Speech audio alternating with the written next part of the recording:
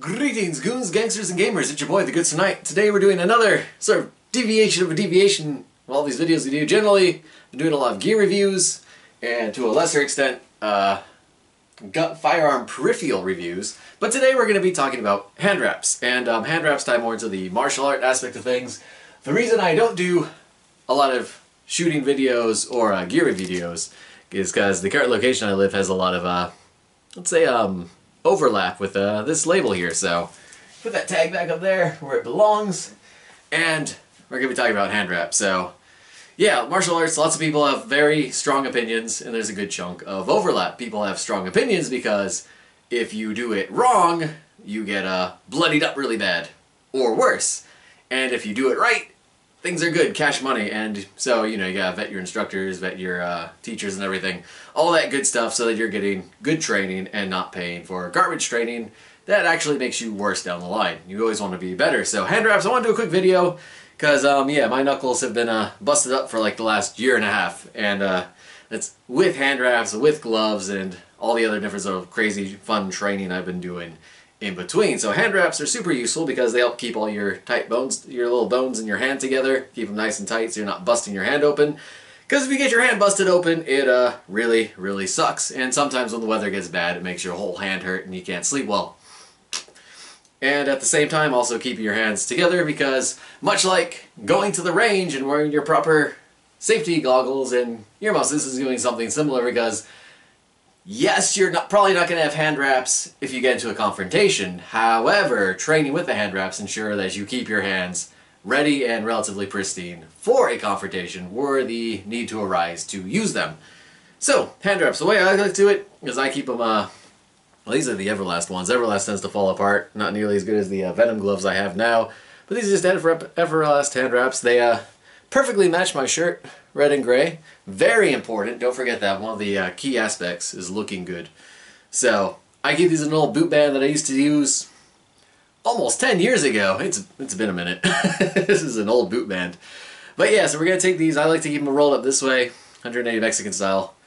You can get these smaller ones, but you generally want to protect, what you're trying to do with the hand wraps, effectively, so keeping those bones together, is you want to protect your knuckles from the actual impact itself, but you also want to have enough support on your wrist, because occasionally if you do catch something dodging or the heavy bag swinging, you catch it at that wrong angle where you get that bend in, it's like having good hiking boots. That extra ankle support's going to go a long way. So I'm going to do, actually I brought my timer today. I have my timer down here set for a minute, and I've got my cool Venom gloves to show you guys how it slides together. So, for starters, how I like to do it, and there's 1,000 different ways to do this. There's no particularly right way, but there are better ways. Generally go over the thumb and wrap back over there once.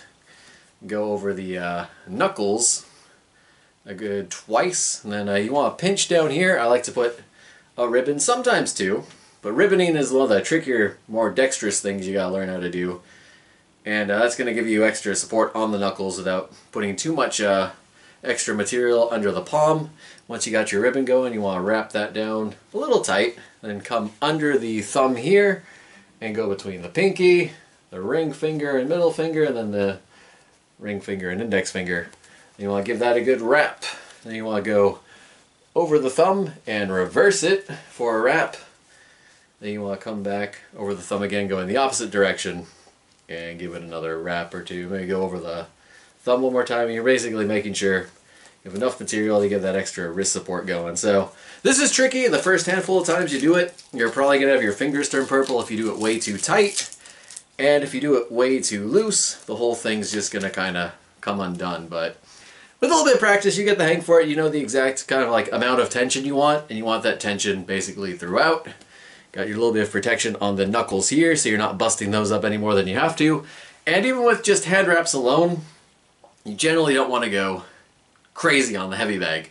You're still going to want to use gloves, because those gloves are going to go a long way. And well, 16 ounces, what I would prefer, is definitely going to give you that extra build up on the shoulders and what's not here, as well as giving you, it's going to wear you out faster. But most importantly, the glove is designed to protect your hand, less so the heavy bag, and less so any sparring opponent's face, we'll say. So yeah, that's basically all there is. There's a bunch of different ways you could skip the ribboning. Some people put extra support on their wrist, because their wrist is a bit more fragile, but they got really beefy knuckles. Some people go heavier on the knuckles.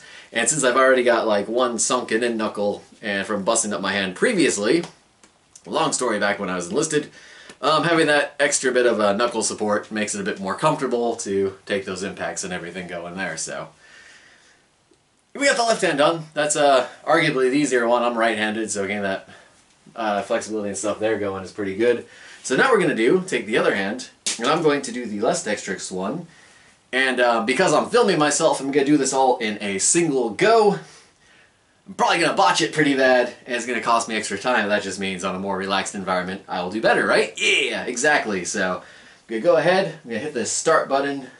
Yeah, let's set it to 2 minutes. We'll play it safe. We're going to set it to 2 minutes. I'm going to stop it when I'm done, and then we're going to see how far, subtract the numbers, easy math, and see how long it takes to get one of these going right off the bat. So, timer set up, we're going to hit start, and it's going, and the hardest part is usually the loop.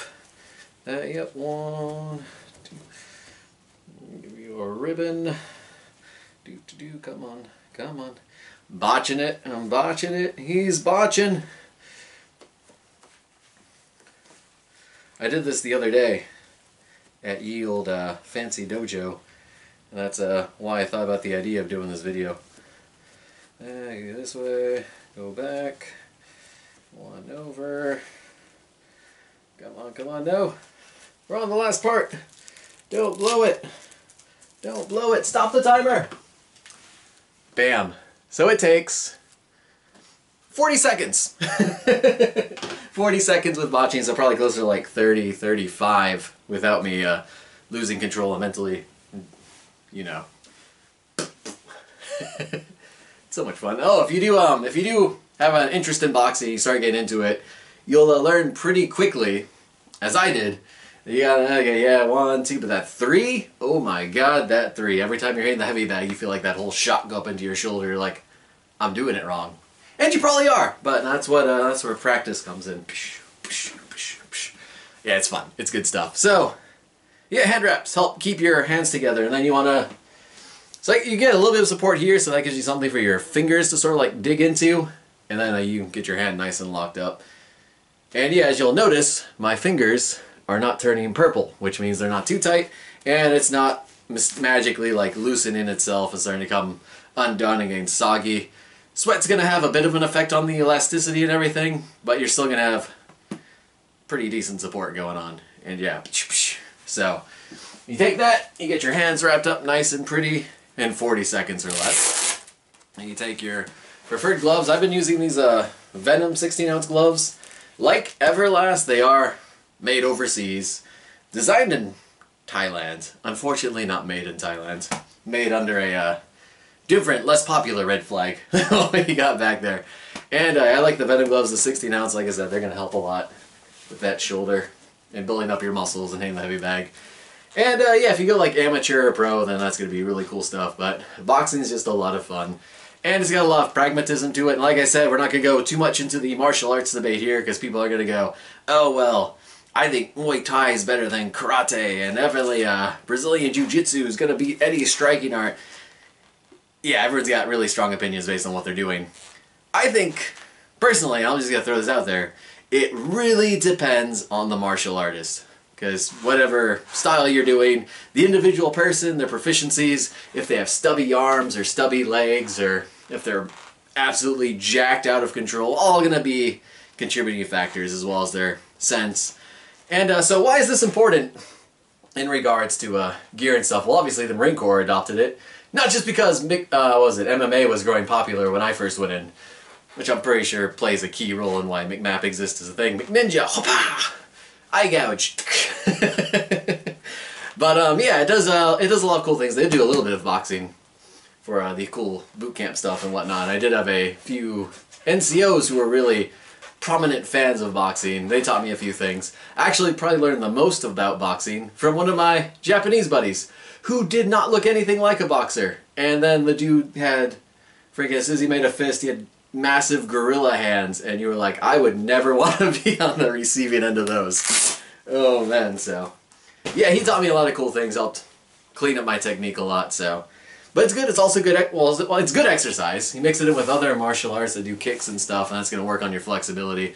So yeah, it does get you in pretty good shape. There's all those good benefits, but just generally speaking in martial arts. But the key thing that you're looking to get out of it, is particularly with sparring, is people generally don't want to get punched and or kicked in the face or slammed into the ground, depending on the style.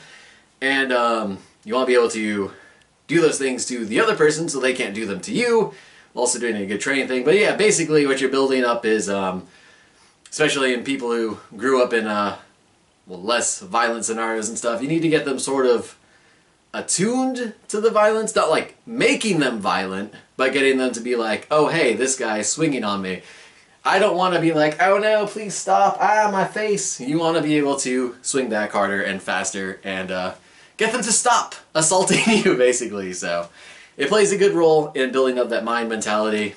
And, you know, man versus man, one of the bigger things. You can beat PC opponents all day, but you get that man-on-man strategy and all that stuff going on, and it's good stuff, ultimately. Also, it gets you adrenaline. And when you get that adrenaline going, you're having a really good time. You finish up your match, you touch gloves, you go, yeah man, good stuff. Then you're heading home and that adrenaline drops off and you're like, ah, I didn't know I took a hit there. And you're insanely sore and you gotta take a really good nap and it's a good time, so. But yeah, I just wanted to go over hand wraps. Yeah, these are the wonky Everlast ones. I'll probably get some better ones in the future. But yeah, outside of all that, sometimes the only thing that makes the busted up left hand stop hurting at night when there's storms and crazy stuff going on is to get that compression going from the wraps. And then I like pass out with just one hand wrapped up so I can sleep, and then I wake up and I was like, okay, it feels a bit better. So yeah, that's all I had for you guys today. If you want more information on hand wraps, we could do it. If you do want me to do a whole big old vlog on martial arts, then yeah, I could totally do that too. I'm flexible. Well, not like physically. My flexibility for my back and everything's kind of jacked up, but I can do some flexibility with the filming. Because gear and guns are fun a lot, but if you're only doing that, you end up with like skinny, rich gun tubers, or you end up with obese rich gun tubers. You kind of end up with one or the other. And you want to be somewhat in shape if you're going to be doing good. There's a lot of benefits that come from being in good shape and getting all that good training. At the same time, if you bust up your trigger finger, then you're not doing a lot of punching or shooting. So, hand wraps. But yeah, that's all I got for you guys. Just wanted to do a quick video on that. It's pretty easy when you get the hang of it. If you're just like starting, then I can always do more videos. There's a bunch of different ways to do your hand wraps, but you gotta do them a lot till you get the right tightness and you get the exact setup that works for you. So that's all I wanted to do today. I should have a good video on, I want to do some videos on the, whatchamacallit, Mohawk camera and the, what's it called, the Beaver Tail Assault Pack, because it is not terribly well known, and it is pretty cool. Dated, but pretty cool. We also have the Yoke Pack, past tense for yeet. Cool stuff. So yeah, that's all I got for you guys. Cheers, stay chivalrous, and let me know if you guys have like any crazy questions.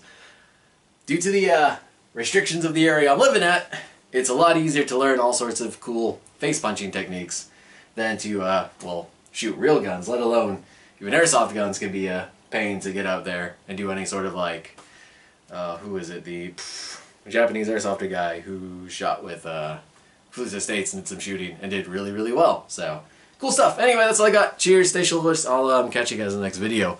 Bam! Peace out.